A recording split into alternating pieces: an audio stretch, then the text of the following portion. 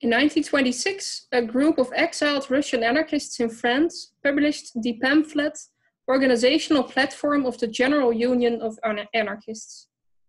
The authors argue that their proposed anarchist union should adopt a principle of collective responsibility. In this paper, I take the anarchist debates produced by this proposal and I use it as a case study of the applicability of contemporary work on collective responsibility to political theory. The central claim of this paper is that the anti-platformist normative individualism with regards to responsibility stems from a narrow understanding of the concept of collective responsibility. In fact, some other kinds of collective responsibility are compatible with social anarchist commitments to anti-authoritarianism and non-hierarchical organization. I zoom in on the benefits of an approach of forward-looking collective responsibility. I will finish this presentation with some remarks on what social ontology and anarchism can perhaps learn from each other. But before I start, something about me. My name is Emma Moorman and I'm a PhD researcher in philosophy at the University of Antwerp in Belgium.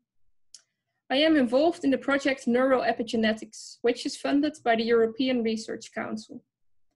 My supervisor and also the PI of this project is Professor Christine Hens. And I would like to thank her for giving me the opportunity to conduct the research I present here, along with my other projects. So to start, the text and its context. Both the platformists and most of their critics regard themselves as social anarchists. In a short video I also made for this conference, I give a short introduction to anarchism and some core ideas of social anarchism. The publication of the platform text is part of a long-standing anarchist debate on organization. From the beginning of the movement onwards, anarchists sought to emphasize that although anarchism wished to abolish the state and other hierarchies they deemed harmful, anarchism should not be equated with chaos. Organization and cooperation were absolutely vital if anarchists wanted to stand a chance against capitalist society and oppressors such as bosses, the state, and the police. Anarchists have struggled to find and practice forms of organization that live up to their anti-hierarchical and non-authoritarian ideals.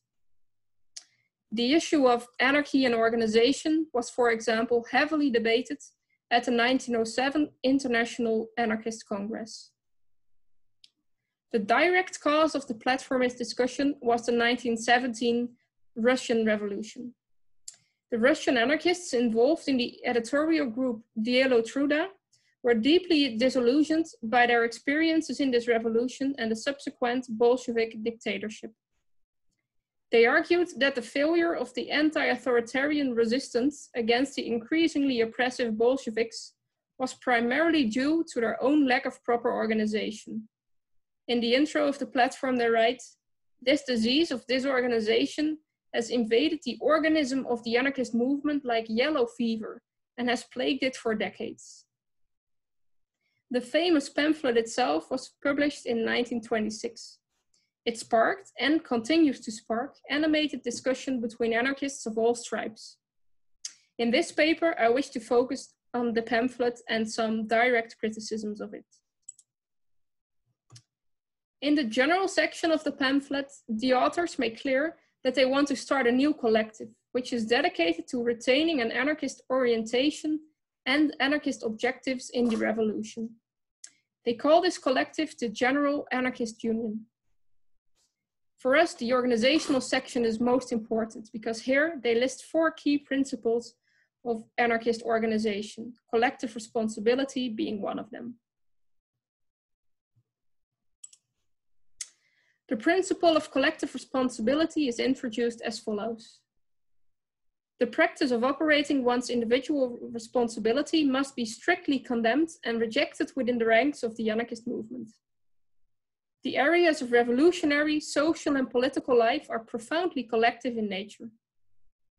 Revolutionary public activity in those areas cannot be based upon the individual responsibility of single militants. The anarchist union takes a decisive stand against the tactic of unaccountable individualism and introduces the principle of collective responsibility into his ranks. The principle, hereafter referred to as PCR, states, the Union as a whole is answerable for the revolutionary and political activity of each member of the Union. Likewise, each of its members is answerable for the revolutionary and political activity of the Union as a whole. Soon after its publication, the platform received criticism from prominent anarchists. In this paper, I focus on the criticism of Enrico Malatesta. His direct writing style allows us to distill his claims and analyze his arguments with relative ease. According to Malatesta, the platformists do not at all know how to blend the free action of individuals with the necessity and the joy of cooperation. He is worried that it would only make sense to say that the Union has a collective responsibility if it also has the means to monitor the action of the individual members and order them what to do and what not to do. And he thinks this is very problematic. Malatesta foresees problems on the side of the individuals in a collective as well. He agrees that anyone who associates and cooperates with others for a common purpose must feel the need to coordinate his actions with those of his fellow members. However, he believes that this individual moral responsibility is fundamentally different from the proposed collective responsibility. Moral responsibility, and in our case we can talk of nothing but moral responsibility, is individual by its very nature, he writes. Based on these and other criticisms, Malatesta deems the proposal typically authoritarian and even wonders what that notion of collective responsibility can ever mean from the lips of an anarchist. The platformists had expected quite some criticism, but nonetheless they were shocked by the intensity of it and the directions from which it came. Peter Arsinov replies to Malatesta's worries by giving a slightly more elaborate explanation of the PCR, as you can see here. Arsinov concludes that in categorically repudiating collective responsibility, Malatesta renders impossible the realization of such an organization. Makhno is even more outspoken. He claims that it is through the inspiration of collective responsibility that the revolutionaries of all epochs and all schools have united their forces.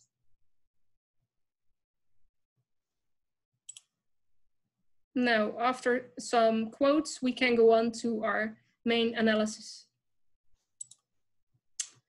I restate the main question of the debate as follows.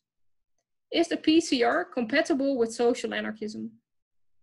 Platformists certainly think the two are compatible. Critics, such as Malatesta, think the two are incompatible, and they reject the principle of collective responsibility exactly for that reason. But what exactly are the arguments they make to support these claims? And importantly, how can it be that anarchists, who otherwise agree on many issues, disagree so profoundly here? Part of the variety may have to do with the fact that responsibility language can be quite confusing at times. H.L.A. Hart famously made this point in Punishment and Responsibility, when he managed to write a one-paragraph story in which the adjective responsible featured 9 times, having a different meaning every time. The anarchists seem to use responsibility in multiple ways. Especially the use of responsible to designate a character trait seems rather unrelated to the main question on collective responsibility, and in the text on the platform only seems to add to the confusion. More interesting is the use of responsibility in moral and non-moral senses. A key issue in the debate is whether or not collective responsibility can, and should, be of a purely moral nature. Maria Isidine and Malatesta claim that the only legitimate use of responsibility in an anarchist context is a moral use. Any other kinds would be too coercive.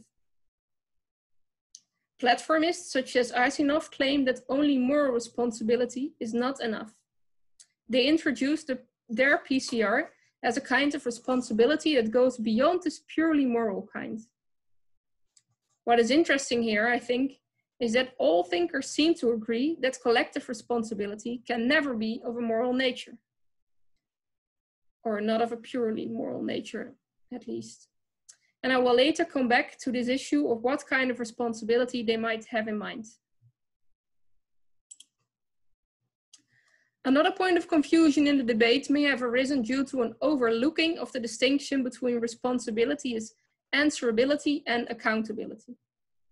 The platformists condemn unaccountable individualism.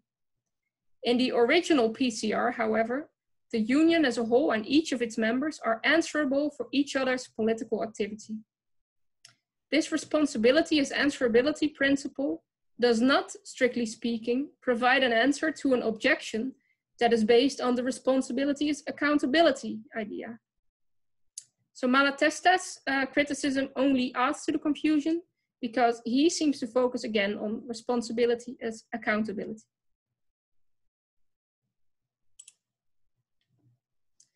All participants in the debate make a sharp distinction between individual and collective responsibility.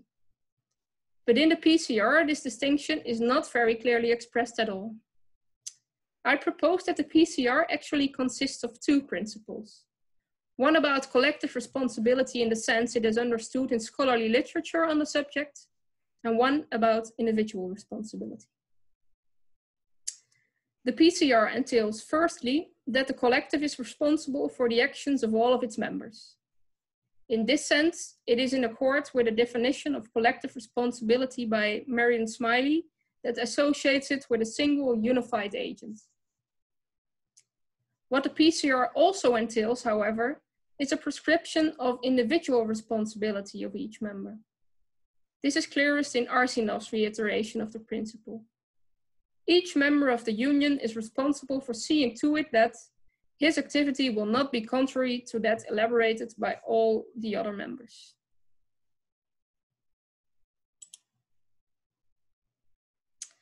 Both sub-principles can be further analyzed using a model for responsibility as a four-place relation, a model we take from Christian Neuhäuser. We can summarize both claims by asking who is responsible to whom, for what, and on the basis of which normative standard. Neuhäuser formulates the fourth question as follows. On the ground of what normative standard is there responsibility? This standard can be, for example, a moral, legal, or political one. The individual in the anarchist union is then responsible towards the whole union for acting in accordance with the tactics and ideas of the union. This individual responsibility seems based on a political standard, but it may well also be a moral one.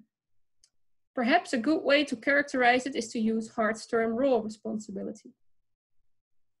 This kind of responsibility is not really coercive, but also certainly not indicative of a laissez-faire attitude.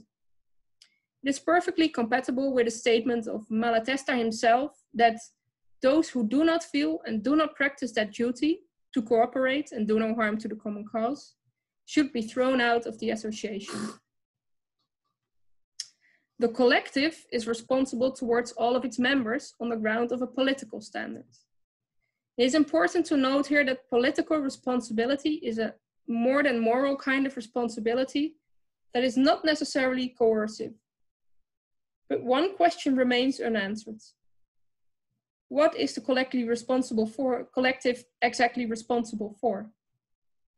To properly answer this question, I think we need to distinguish between the backward and forward-looking aspects of responsibility.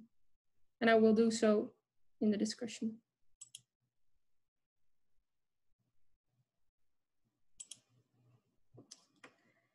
How does the historical anarchist debate relate to contemporary discussions on collective responsibility?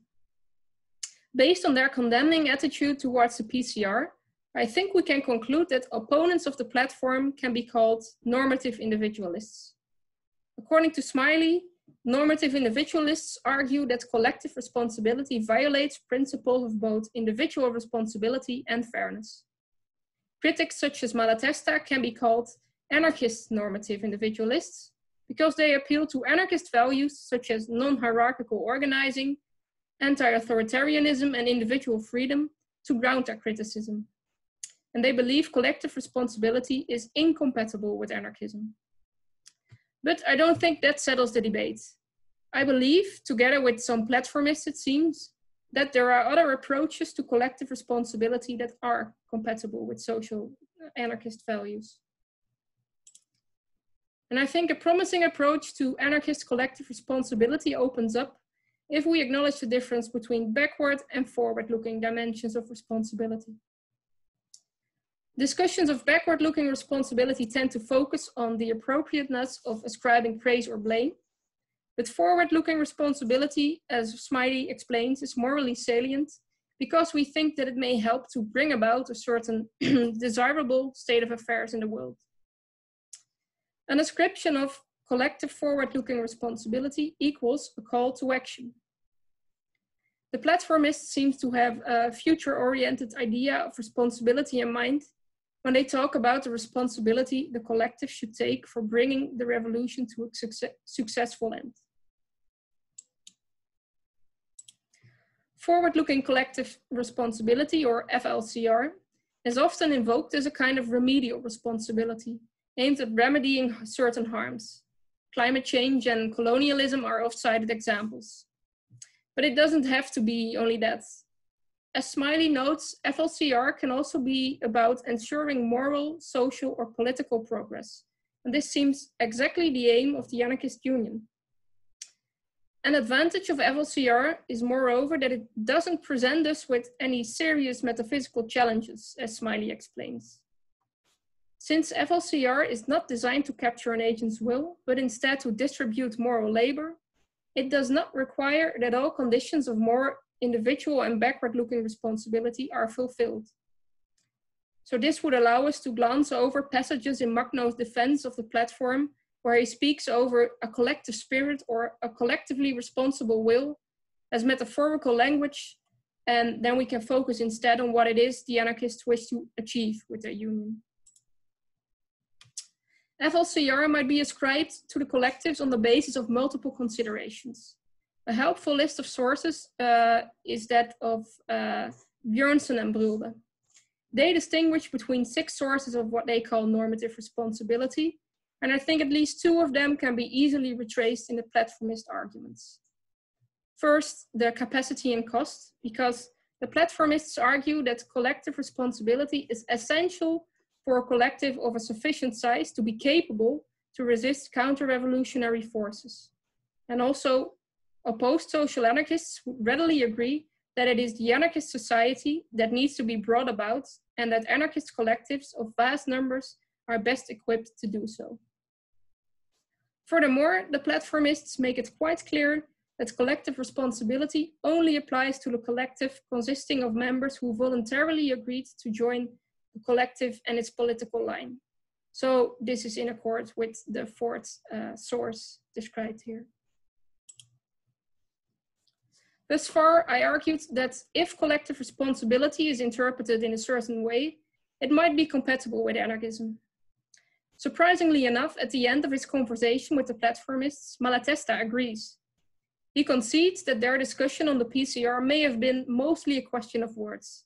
And he expresses the belief that behind the linguistic differences really lie identical positions, in the sense that they all agree that there must exist accord and solidarity among the members of an association.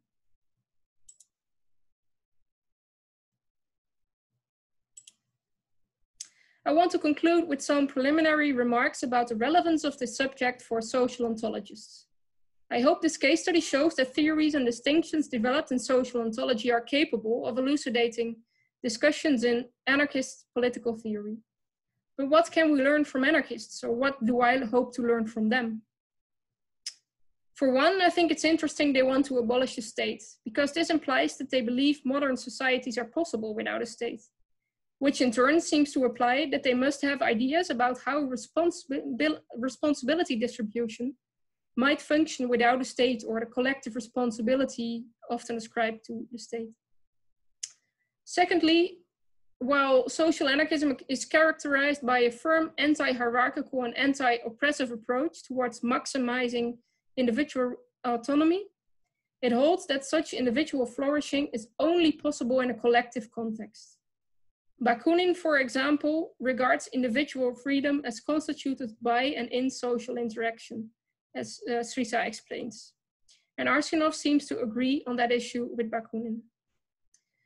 All wholesome initiative will always enjoy the backing of organization. The principles spelled out are not designed to stifle initiative, but to replace the fitful activity of individuals operating randomly and occasionally with the consistent and organized work of a collective body. It could not be otherwise. This project is still very much a work in progress, so many elements need to be worked out in more detail. I also want to add some analytical lenses, for example, that of the requirements of group agents.